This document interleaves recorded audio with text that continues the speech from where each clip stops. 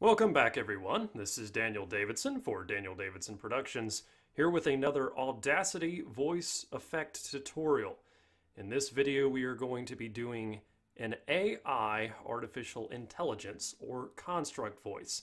In this case, it is a Halo AI, but those are not exclusive to the 343 or Microsoft game franchise. So let's get straight into this. We have some dialogue in front of me on this on my desktop here in Audacity that I've already opened up. And real quick, on the bottom left-hand corner of your screen, you will see a URL pop up, a little title sequence there.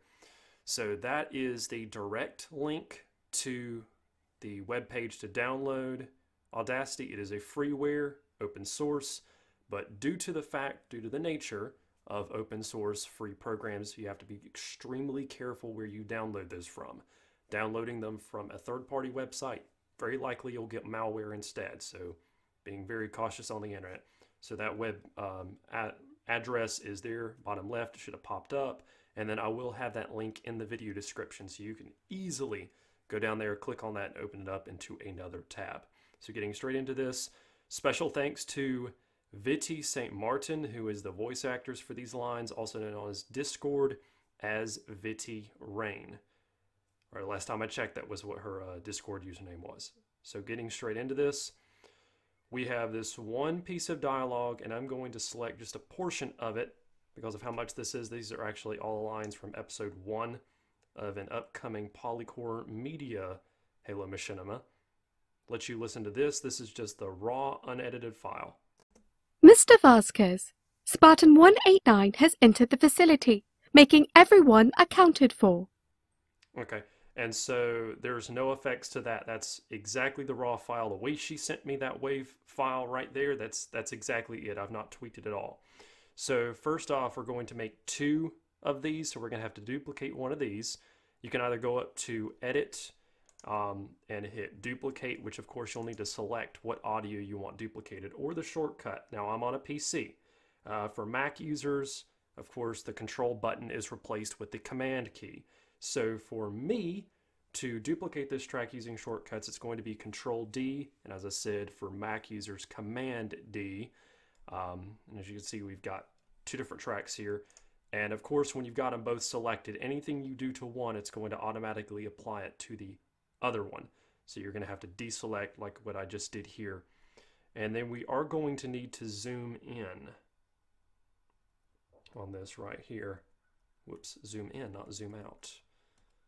I say one thing and my brain thinks another.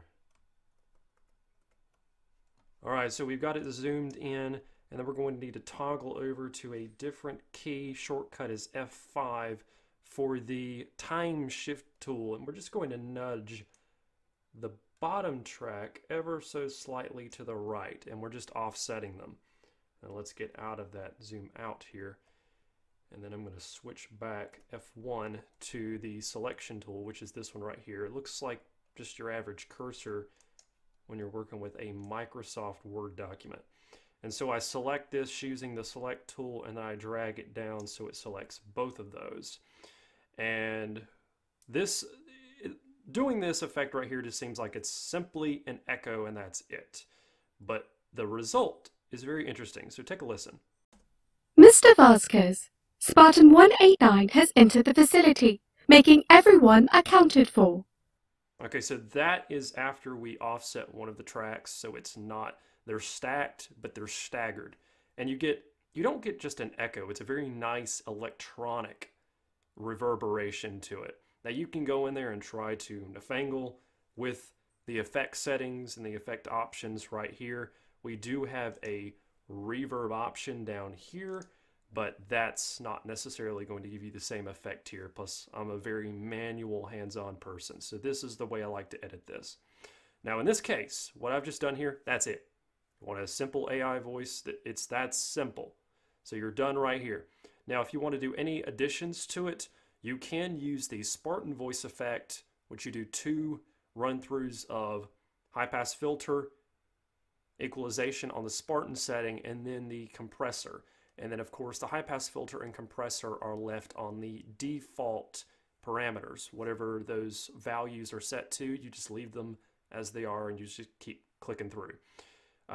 You can do 2 of those, and that's as if it's being projected through some sort of, essentially a projection speaker, or if this is a transmission that's over the radio, you can use that to simulate and add just an extra oomph or tone to that audio so it sounds more realistic.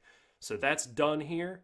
I will also have a link in the description below to the other tutorial I've done that's on the Spartan and radio voice effect. If you like this video, please give it a like. Support the channel as much as you can if you feel like it's worth it. Hit the subscribe button and activate notifications down there. And just to point out to you guys, based on my statistics, 92% of you guys watching this right now have not subscribed. Let's see if we can improve that and help YouTube with the statistics and analytics and help my channel grow, both for you and for me. So let's get into that. And I do believe that is it. So I've got those links down in the description. And then hope you guys have a good rest of your day. Thank you for watching. This is Daniel Davidson for Daniel Davidson Productions.